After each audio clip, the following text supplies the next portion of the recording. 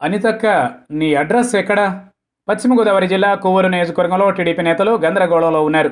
ఇక్కడ తమకు దిక్కు లేకుండా పోయిందని వాపోతున్నారు. తమను నడిపించేవారు ఎవరని వారు ప్రశ్నిస్తున్నారు. దీంతో ఇప్పుడు కొవ్వూరు నియోజకవర్గంలో టీడీపీ రాజకీయం మరోసారి వార్తల్లోకి ఎక్కింది. ఎస్సీ నియోజకవర్గమైన కొవ్వూరులో బలమైన కేడర్ టీడీపీ సొంతం.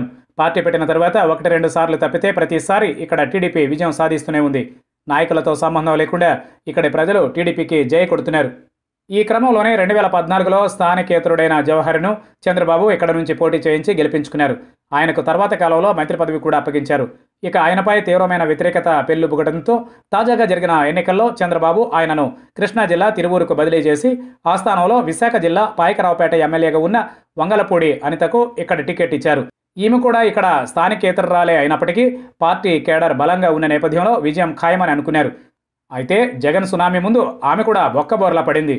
అయితే సాధారణంగా ఎంత ఓడిపోయినా ఎన్నికల్లో తన వెంట ఉన్న కేడర్లో మనోధైర్యం నింపేందుకు ఓడిపోయిన నాయకులు అక్కడ తరచుగా పర్యటించడం, పార్టీ కార్యక్రమాలు నిర్వహించడం, వారితో సమావేశం అవుతుండడం, పార్టీని బలోపేతం చేసుకోవడం, ప్రతిపక్షంలో ఉన్న పార్టీ తరఫున ఓడిపోయినప్పటికీ గళాన్ని వినిపించడం అనేది సర్వసాధారణం. అయితే ఎన్నికల ఫలితాలు వచ్చిన తర్వాత ఇప్పటి వరకు వంగలపూడి అనిత కొవ్వూరు మొహం చూసింది లేదు. ఇక్కడి కేడర్తో కనీసం ఫోన్లో కూడా పలకరించింది లేదు. అసలు నాకెందుకు అనే స్థాయిలో ఆమె దూరమయ్యారు. దీంతో ఇక్కడ కేడర్ గందరగోళంలో పడిపోయింది.